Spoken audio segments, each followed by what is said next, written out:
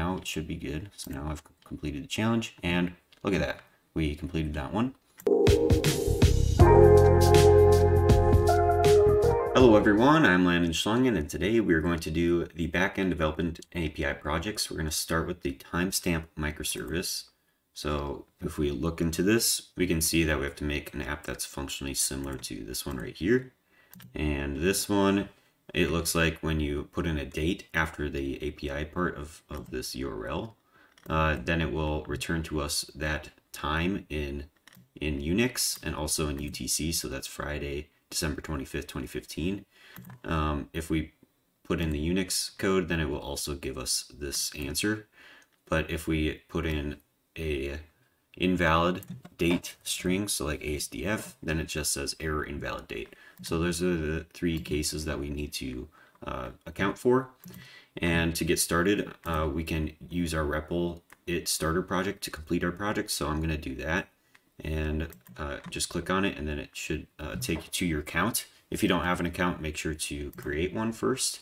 I think I just logged in with Google or something, or logged in with GitHub, one or the other. And then once you get this screen open, you should be able to just import from GitHub. Yours might be a white color theme. If you want to change themes, you just go to themes here, and you can change themes. I'll show you how to do that.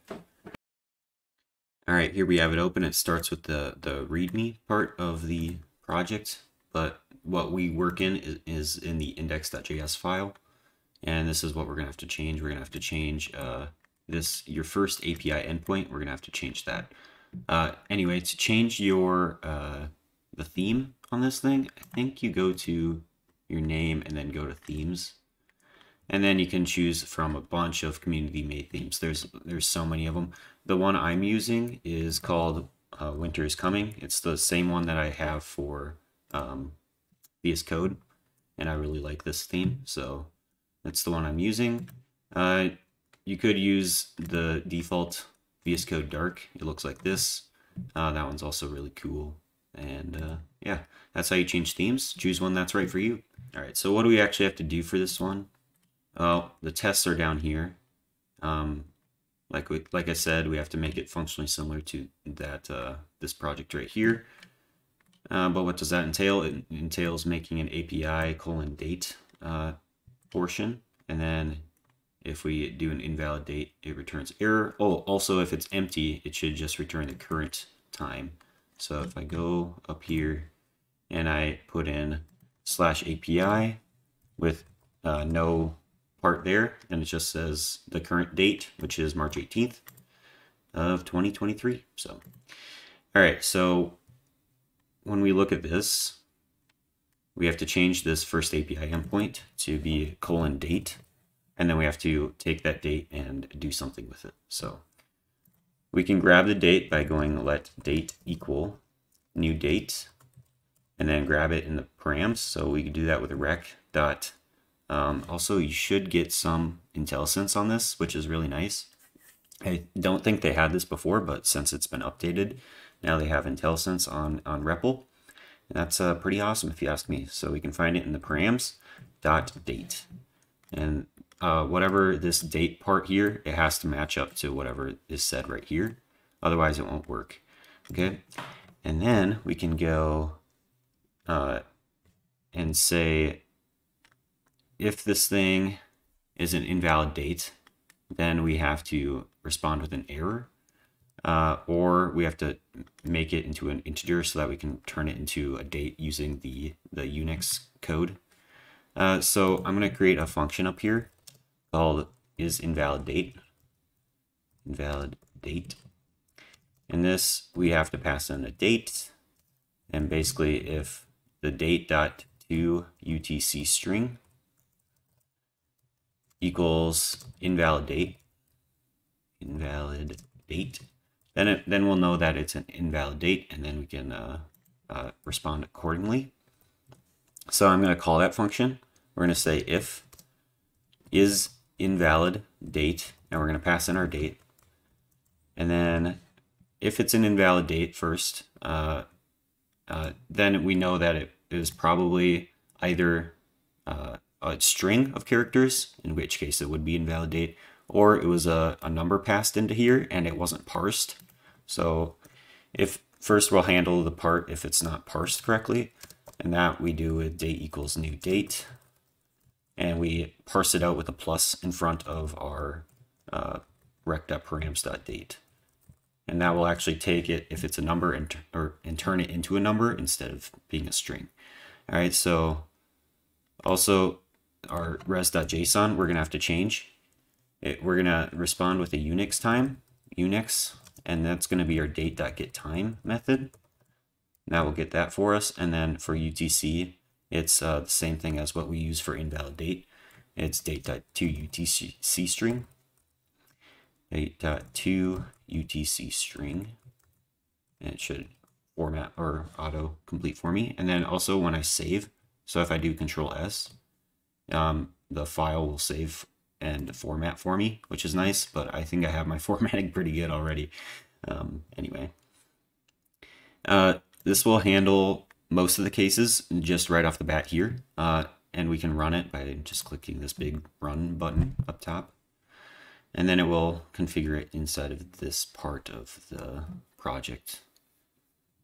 Yeah, here we go. Here's our URL, and then we can actually just test it out right now. If I click on this, here we go, we get our time, so that's working, and then we can refresh to go back and check this one out, and that also looks pretty good. The parts that we aren't accounting for, also I can open it in a new tab and then try out the /API part. If it's empty, that one we can't get, and if it's a really bad messed up one, then it just says invalidate for UTC and null for Unix, which is wrong. We need to account for that. So I'm just going to do if is invalidate again, because this time the date has changed on this one.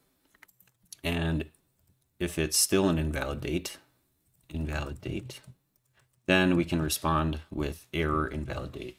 Okay, so to respond, we just do res.json, and we say error invalidate. Make sure it's capitalized, yeah. Okay, and then we also need to return out of this, otherwise it's going to hang for a while, and you can't respond with two res.jsons. You have to respond with just one. Okay, so that will handle that case. The other case is when it's empty, and to handle when it's empty, we have to do another route, and we have to just say app.get to /API so that it picks up when it's empty. Otherwise, it's going to say cannot get /API. So we do that with just creating our own endpoint again, /API, and we can do rec.res and do an arrow function if we want. Which is usually what I do. It's just a little bit more clean. We don't have to have this function keyword in here. And then we can just respond with our date. So we do res.json, and we respond with Unix of new dates and get time. And then if you pass in nothing to a new date, then it gets the current time or the current date, and then we can format it with its different functions like get time and toUTC string. So I'm going to do that here, new date dot toUTC string, and yeah, that should be all she wrote. Now if I stop and start it, and yes, you do have to stop and start it, otherwise it's not going to work and not update correctly. So now if I open this up again, I can also go back to here and refresh, and now it says invalidate for that one. And if I just do /API, it gives me the current time, which is March 18th again. All right, so I think this is everything we need for this. Yeah, pretty simple. All we have is an invalidate checker, and then we check it twice, changing the date along the way. And if it's still invalid, we say invalidate. Otherwise, we can respond with our time and our UTC string. And if it's empty, then we just do new date for the current time. Now, to submit this, all you have to do is take your base URL and plug it into the solution link, paste that in, and say I've completed it, and it will run the tests. Oh, actually, I messed one up. We have to make sure this empty date parameter is in a UTC key. I must have messed that up a little bit. Oh, I said UTX. Aha. So now it will work. So I have to stop and start it again just to make sure that it updates correctly. And now it should be good. So now I've completed the challenge. And look at that. We completed that one. The next thing we have is also pretty simple, I think. But yeah, that was this challenge. If we want to, we can put it on GitHub. I think there is a Git integration with this, so we can open up Git.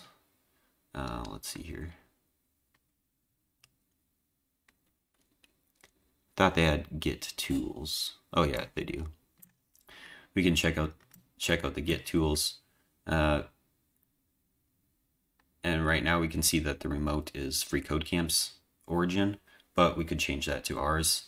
I guess I could show that.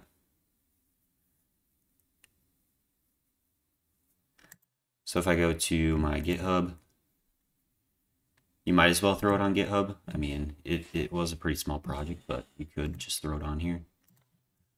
FCC, timestamp, microservice, and then we can create this. It's public repo. Okay, so if we want to throw this on GitHub, we have our new Git repo. And in order to throw it on GitHub, we first have to remove what's already here. So now, or do this thing here. So we have to do git fetch -- unshallow. Git fetch -- unshallow. And then that will grab the unshallow part, and then we can add our own Git repo, because right now it's their FreeCodeCamp Git. So now we can change it to ours, and we can change it to ours with, or we can first remove it. So git remote remove origin. Okay, I think that removed it. And then we can add our origin by doing this line here, git remote add origin. Copy that. And to paste it in here, you have to actually right click and paste. And then we should be good. And then I can do git add all, git commit -m, everything. And then I can git push. And I have to do git push -u origin main. And there we go. So that went right into here. If I refresh, there we go. We have all of our all of the commits. So if I go into my index.js, that says my commits. And yeah, now we have it on GitHub. Cool. And then we can just take our microservice and throw this on FreeCodeCamp as well. And yeah. Say we've completed it, and it will run the tests again and be good. All right, awesome. Anyway, if you like the video, make sure to like, subscribe, and leave a comment, and I'll see you next time. Peace out.